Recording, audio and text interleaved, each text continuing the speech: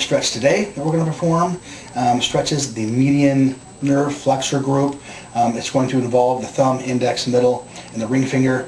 The median nerve supplies function to the thumb, index, middle, and one half the ring finger, but we involve this anyway. Good stretch where it focuses on it, opens up the carpal tunnel at the anterior portion of the wrist. So in a thumb up position here, we're going to take the opposing hand, place your fingers over it, pushing the wrist and thumb, we're going backwards.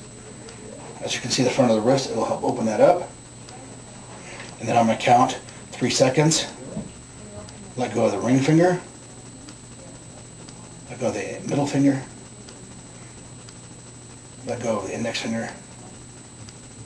Let go of the thumb.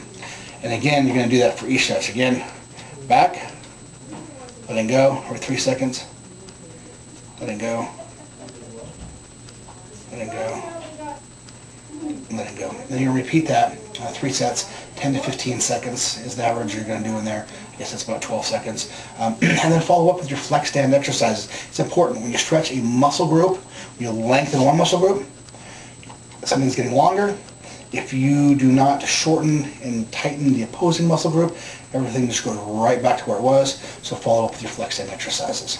And next week we should have part 4 of the 5-part series regarding the advanced stretches for carpal tunnel syndrome. Thank you.